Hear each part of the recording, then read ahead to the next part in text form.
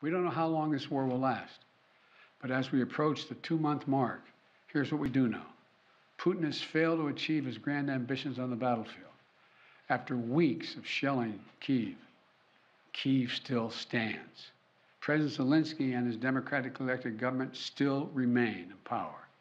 And the Ukrainian armed forces, joined by many brave Ukrainian civilians, have thwarted Russia's conquest of their country. They've been bolstered from day one by an unstinting supply of weapons, ammunition, armor, intelligence from the nations of the free world, led by us, the United States. As Russia continues to grind out the military advances and the brutalities against Ukraine, Putin is banking on us losing interest. That's been my view. You heard me say this from the beginning. He was counting on NATO, European Union, our allies in Asia, cracking, moving away.